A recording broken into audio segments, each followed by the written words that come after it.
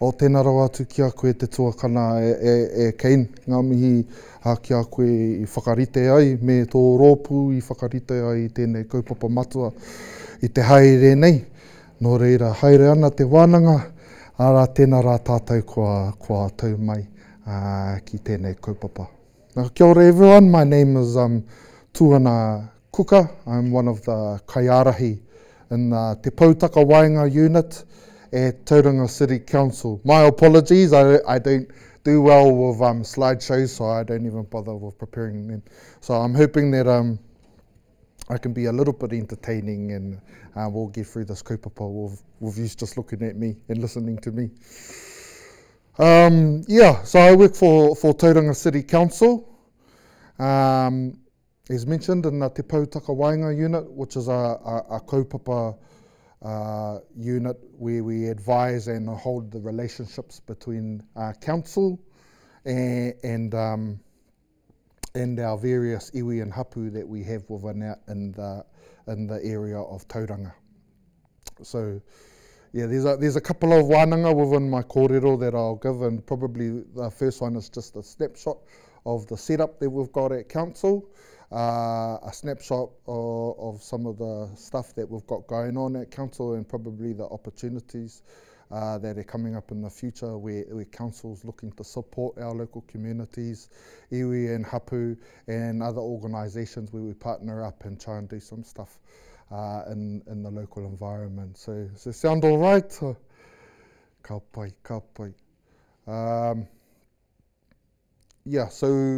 So I'm a bit lucky at Tauranga City Council. Our Te Pautaka Wainga unit has been established for a long while now. I'm starting with my beautiful whaia Auntie Mererina, working alongside Kieran Paiko, who started off way back when she arrived in Tauranga, and then the team has just grown from there.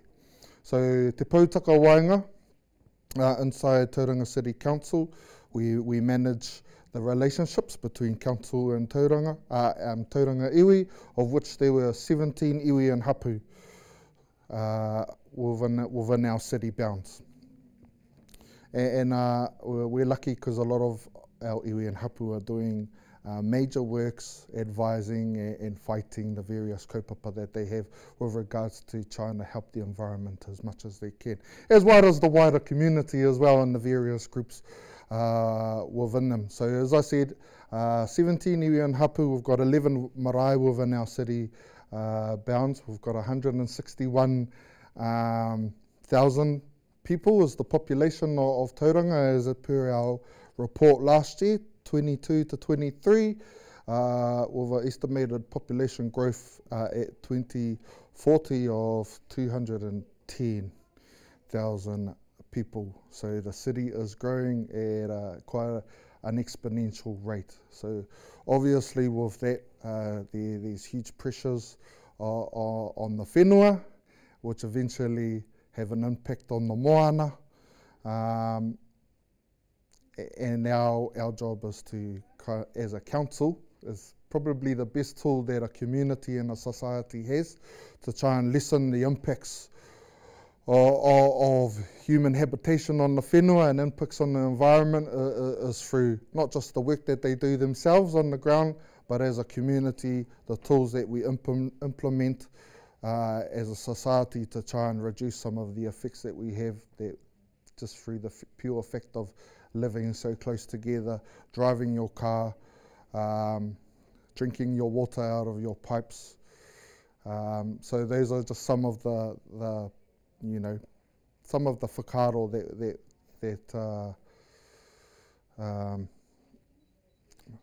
that we have impacts on, no matter. Just being living in a big city like this, there's you can't get away that we have a huge impact on the whenua. And council has a huge role, probably the biggest role out of any other of the organisations that help to try and regulate some of the human impacts that we have.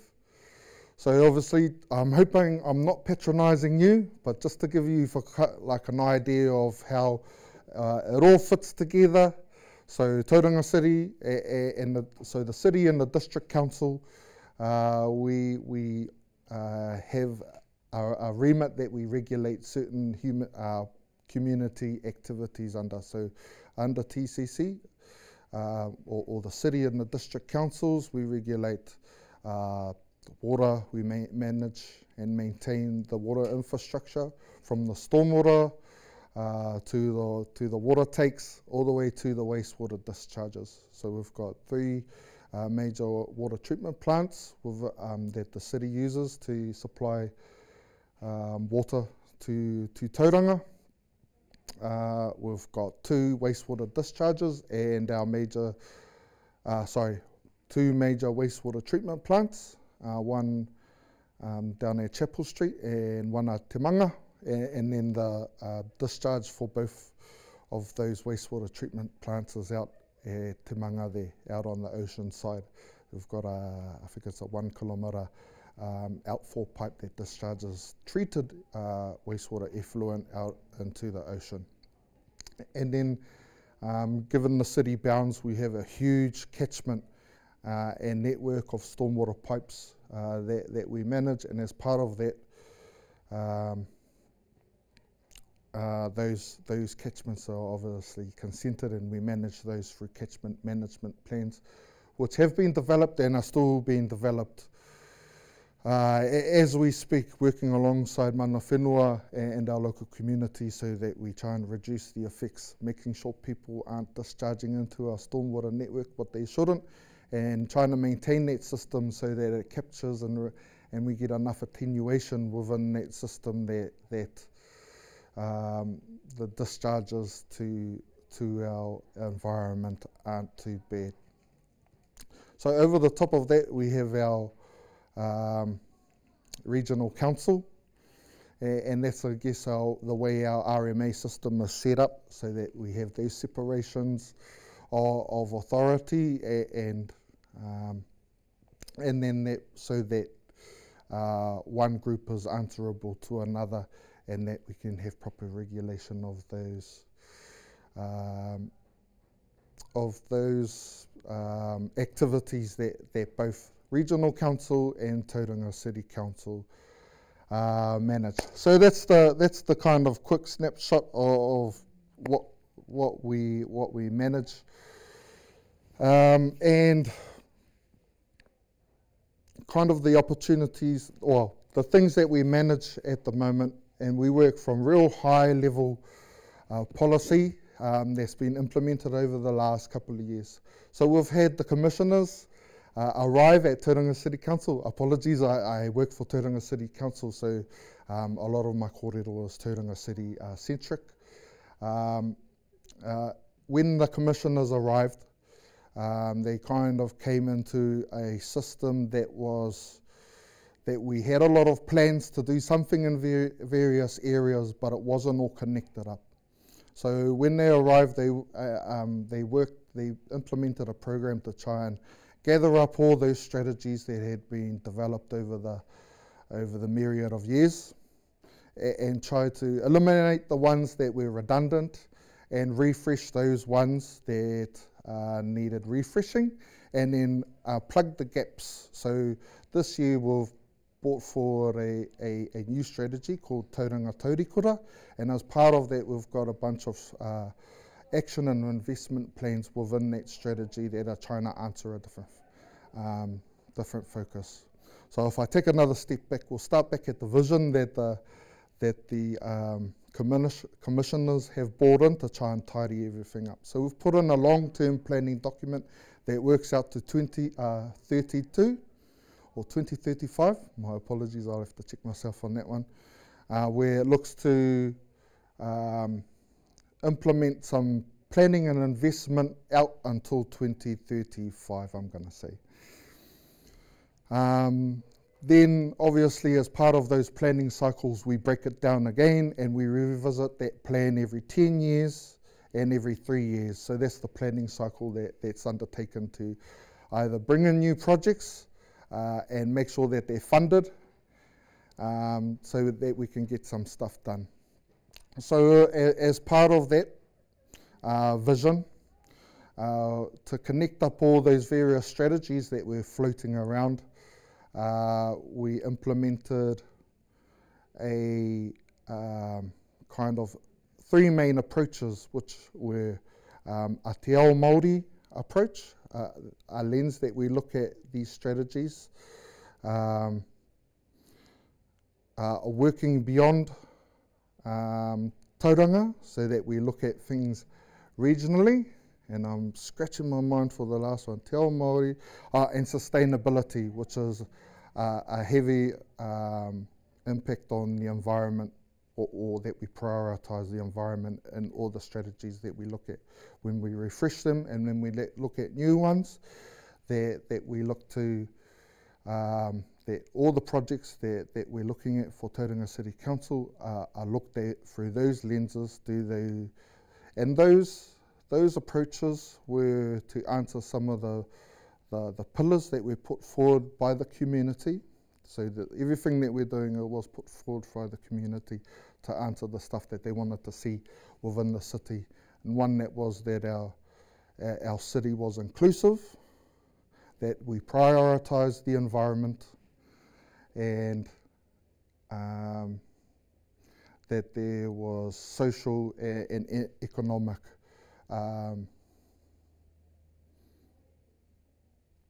opportunities for the community, so that we had a vibrant city that everyone could participate in.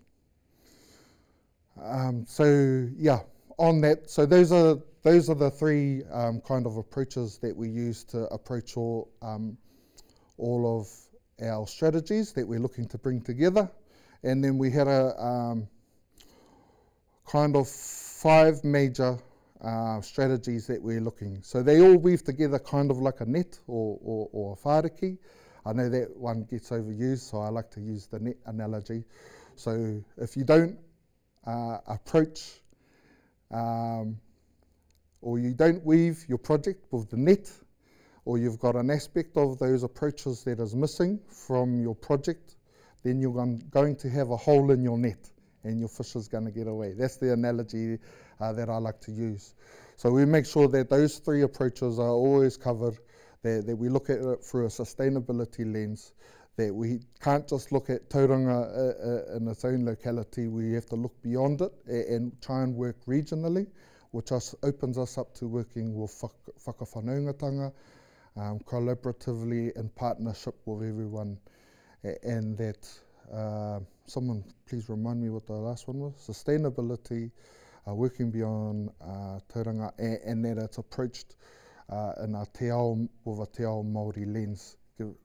That gives significance to that partnership, as well as a lot of the values that are espoused by tangata whenua are right in line with good kaitiakitanga, and they're not just Māori values, they're New Zealand values, they're Aotearoa values that everyone looks to. So that's the framework that's been set up. And it's been set up so that, if you don't know, that the commissioners are leaving in July of this year. So the thought was to, okay, let's set something up and get our planning all organised, so that even when we leave this job, someone can step in and see what we've been doing, and that work can carry on if the community wish it to. So just to plug in there, use your vote. When it comes in June and July. I don't actually know if I'm allowed to say that as a council employee, but oh well, I've been recorded and I've said it. But yeah,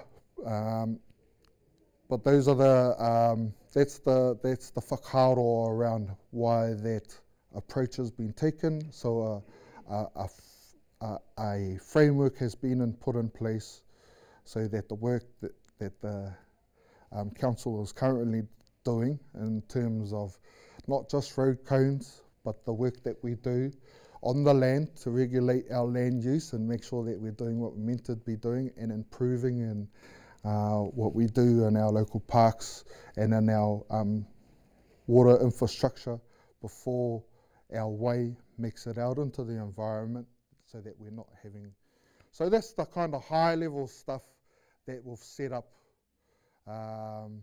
moving forward. There's a bunch of stuff that council support and organise ourselves. So at the grassroots level, we obviously maintain the stormwater network. So we have a program where we, if we're talking about the catch pits, so we've identified areas where we have, say, high gross pollution into our stormwater networks. What I'm talking about is people chucking their pairapa out on the road. It rains and then eventually makes its way into the catch pit. The catch pits are all connected via their own pipes and eventually discharge into a local stream. So we've identified areas that might have high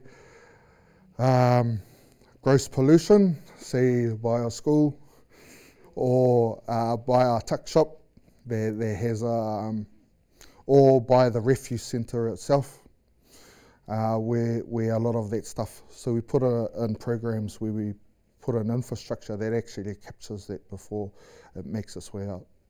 There's also other places where we actually have to capture it at the discharge end. So I think in that dip down there, if you're heading towards Welcome Bay, the Welcome Bay area, there's a couple of major stormwater pipes there that we've actually put nets over, and those capture all the diffuse, or sorry, not diffuse, gross pollution that's captured on there.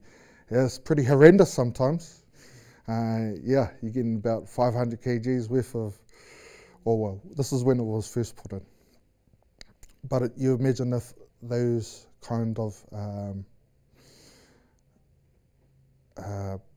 installments went there, that all of that ends up in their local environment. We also support local community programs and the volunteer work that they do. So we have a program where we work with schools and they do estuary and stream cleanups. So there's council have a schedule where we're engaging with local schools. They get a bunch of kids, from 50 to 60 to all the way to 120 kids on some events where we get them. We organise a barbie and some educational events, and then we actually do a walk around one of the local environments, estuaries, beach lines, and the kids will pick up waste. And then at the end, we weigh it. You'd be amazed what these kids find. For some reason, Cody's cans, we find them everywhere. Cody's, for some reason, you fellas got to invest in some pollution prevention. And tyres and whole engine blocks have been found in our local waterways just by the kids. Not that the kids pulled out the engine block, but yeah. Those are just some of the programs. So they'll go around, collect it all up. They get to learn, you know, what's rubbish, what's going to the tip, and what's going to recycling. And then we weigh it up, and then it gives them an idea of how much they've helped their local environment. So we use local schools to help clean their own local environment, as well as the myriad of other voluntary organisations, Waterline work with that we support. I think it's Coast. I won't attempt the name because I'll get it wrong. But yeah, one of our coastal cleanups. We actually support them in funding to do their own. They implement their own programs that they do. There's probably the most community place that we work out. We do diffuse pollution and monitoring, where we install scientific instruments in our waterways so that they capture samples of water from the stormwater system when it rains. That's a bit beyond me. But yeah, it's captured and monitored, and we monitor it in line with the criteria that's been set out in our resource consents. So the minimum that we operate to is our resource consents that have been given to us as a network manager, been given to us by regional council, and those are the minimums that we try and operate to. We're not always successful. Sometimes it's just too overwhelming to try and keep within some of those consent limits. Shouldn't say that. But we don't operate to the minimum. We try and do a little bit more, and so, yeah. In terms of other opportunities, so we've got funding grants available within council, and probably more so within regional council, so we've got matching funds. So I guess it's just to say that we've got these opportunities that are already established that you can probably find with a click on a link on the appropriate page on our website. But we're not so inflexible that if you have a program that you're operating that's in line with our values or those pillars, and you want to do good within those community, and they're within, well, they don't actually have to be within the remit of Tauranga City Council, but if they are to those values, then you can either come in and talk to Te Pautaka Wainga, or no doubt you have your own communication line into Tauranga City Council, and we're more than happy to support those.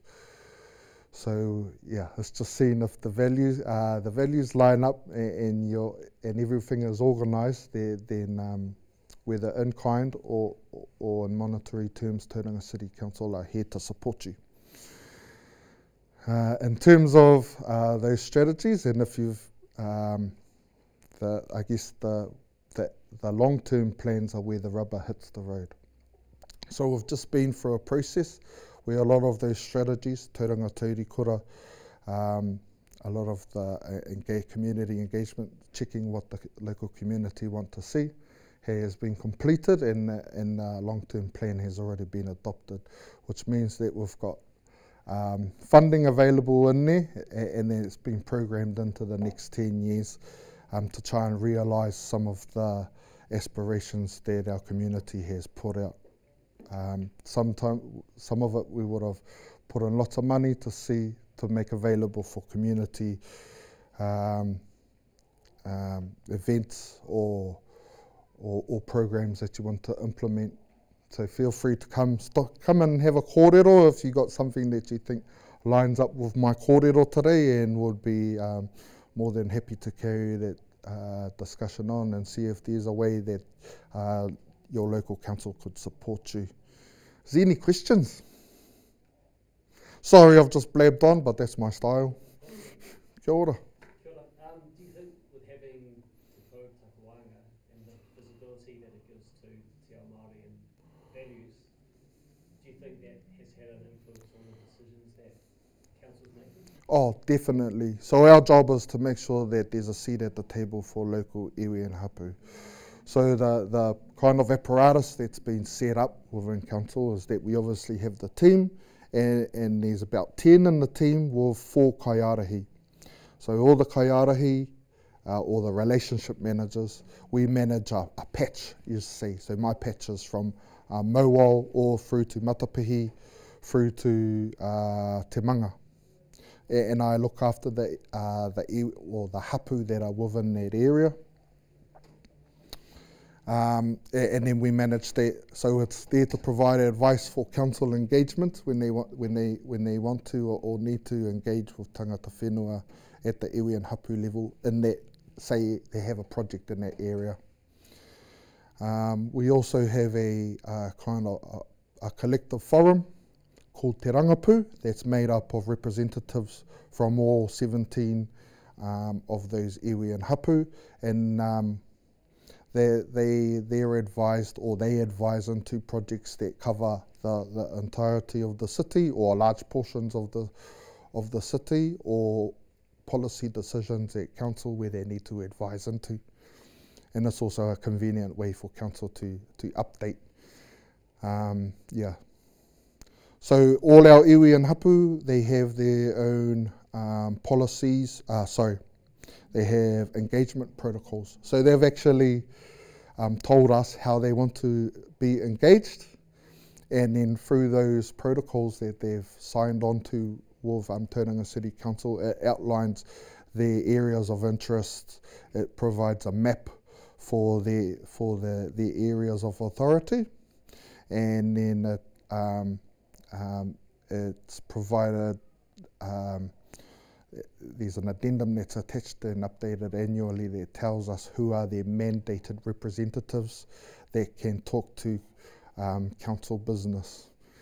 And that's how Tauranga City is established, and it works really well.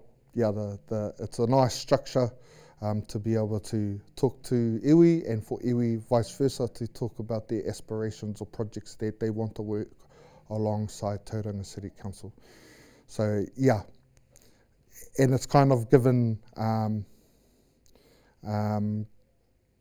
really good effect with Te Pautaka Wāinga being alongside that, so that they have, our iwi and hapu have someone to come and talk to, ask questions, and then we can point them in the right direction. We also have the ability that we work across the whole organisation, and then we can plug into any and all projects that we need to.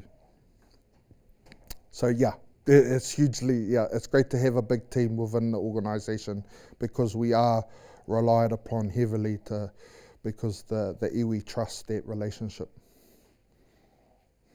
Just out of interest, what were some of the kind of like recurring themes of what the community was interested in changing? Is that something that you I couldn't talk to it. Yeah, I don't know enough about it, but all I know is that the pillars that were kind of derived from that engagement work, that environment, that those are the major themes that came out of that engagement work. Yeah. Tēnā koe te rangatira. Patu ngaro te tangata toi tū te whenua, me ngā marae maha o tātou tiwi Māori. People come and go, but our mountains remain forever, and so do our marae. So just a question around procurement opportunities for tangata whenua in terms of building the capacity, capability, and being involved in some of the monitoring assessments and stuff that you do. Is any discussions or examples you can give of it? Nothing that's working at the moment, but those discussions are being had. So I know that there have been programs that aren't actually being led by council, but iwi and hapu have actually gone out through other organisations like Ministry for the Environment, where they have their own grants and resources, and kind of the City Council has partnered into that to work alongside that hapu that would answer a couple of questions around, around where council has influence. So it's a large-scale catchment management plan that it's actually been led by the hapu. And then there was an opportunity invited by the hapu to work alongside them for a small aspect of that project where council had crossover with them. So, and there's some resourcing and funding that have been provided, not as much as what they've been funded to do on their own, but yeah, where we find opportunities to collaborate and partner in those types of programs, then yes, we're definitely open to those. But those are discussions that are also being had in those programs, is the opportunity to say those monitoring opportunities that could be taken over by iwi hapu. The kind of the thing that iwi and hapu have to realise is that they have to be there. So when it's time to monitor, is to make sure that we are there to fulfil that work. And it's hard nowadays because there's not that much of resourcing available for iwi hapu. So yeah, we see that there's a bit of a gap there, but yeah, ngā mihi.